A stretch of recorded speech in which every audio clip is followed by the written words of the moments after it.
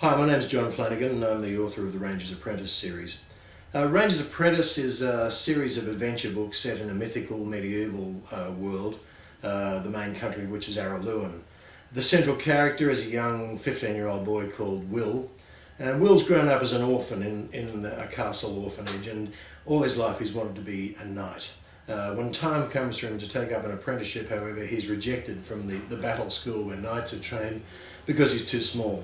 And instead of becoming a knight, Will becomes apprenticed to a ranger, Halt. Halt is a very dark and dour figure and somewhat mysterious to achieve. The books move along very fast, there's a lot of action, there's a lot of battles, and I like the fact there's a lot of humour in them because I think humour is a part of life. And it seems to reflect from people who've written to me. People are enjoying the humour in them as well. If you haven't read any of them yet, I recommend them to you. If you've read one or two, there's a lot more to come. There's already 6 been published and a 7th coming out soon. So yeah, there's a lot of Ranger stories to come for you.